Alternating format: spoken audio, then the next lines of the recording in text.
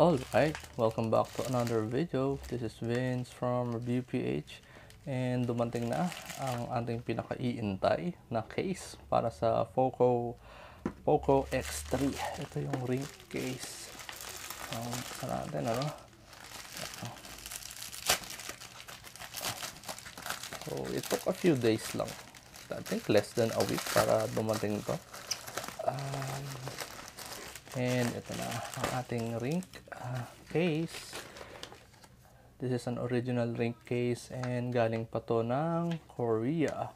So I got the camouflage version. And ano to? May kasamang strap. So that's good. Okay, tingnan natin. Okay.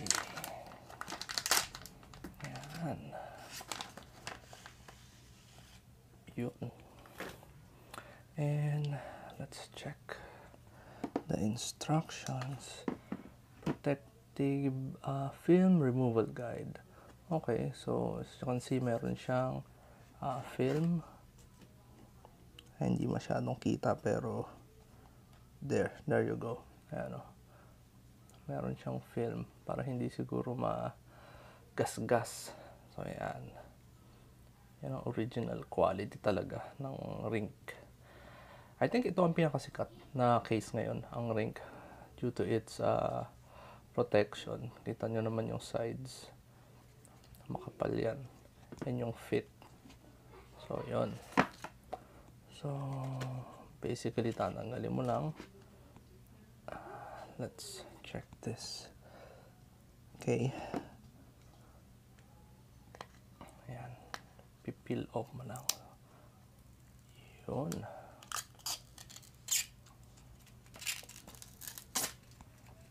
Right. Then, yung kabilang side. Medyo mas mahirap yata ito. Ayun. Teka. Parang wala itong isang side. Yung loob lang ang meron. Okay. Parang wala itong harap, ha? Teka. Meron ba? O wala? Wala. Ayan, So, wala na. Yung loob lang ang meron. Weird. So, I would imagine dapat meron din itong harap. Okay. So, testingin natin. So, snap lang na ganon. Ayun. Right? Then, kita nyo naman na matatakpan talaga yung Poco dahil may pattern siya doon sa likod, which is okay. And yung camera, yan, hindi na siya magagasgas. Kasi, hindi siya tatama pag binaba mo ganyan. And yung side protection niya, in the event na mabagsak nyo, talaga ma-absorb ng case yung impact. And yung screen din, if makikita nyo, hindi rin siya tatama pag binabaan nyo yung phone face down. So, that's good. So, if bumagsak na ganun yung phone nyo, ma-absorb nung sides ng case yung impact. Unless may tamaan na, kunyari may bato, tas gumanon, that's the time na mahihit. Pero pag flat surface, wala kayong magiging problema. And Gorilla Glass 5 naman yun. So, tingnan natin yung accessories.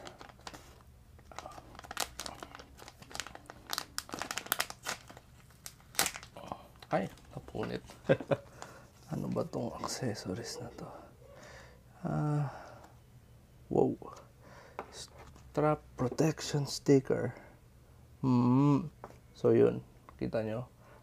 Kailangan nyo ilagay yung sticker to sa side ng phone dito kung saan nilalagay ni strap para hindi magasgas, or dalawa yan so pwedeng dito sa left or sa right side nyo ilagay yun. Pwede nyo ilagay doon and lalagay nyo lang yung sticker para hindi siya magasgas kasi I guess pag nandito yan. So, may friction. May friction nun. Alright, tanggalin natin, apply natin tong sticker. Simple lang naman, lagay lang yung sticker like that. Teka.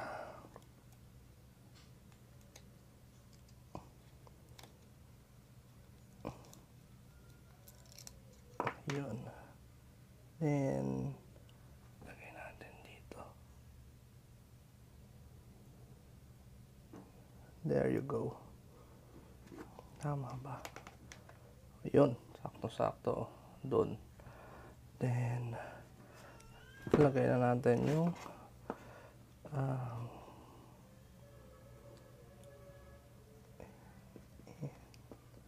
yan lang, pasok nyo, then labas dito sa kabila.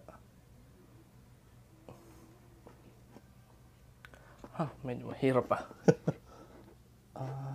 There you go. Oop.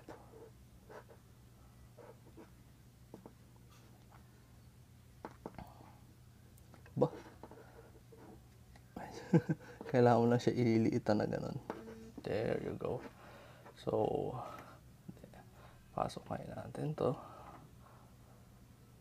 Like that. Ayusin natin.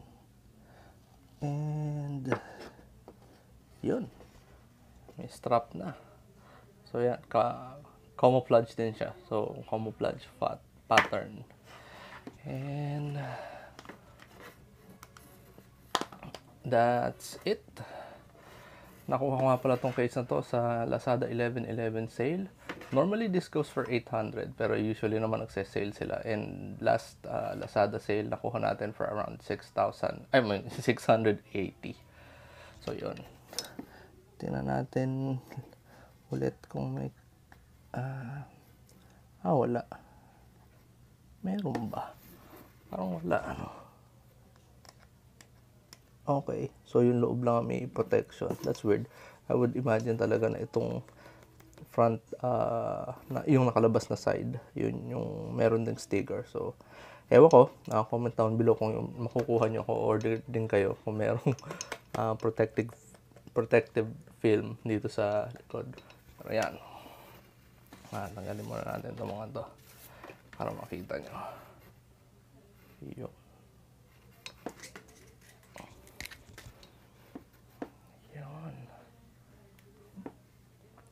Ganda, no? So, yun. That's it for the video today. If you do like our videos, please consider subscribing.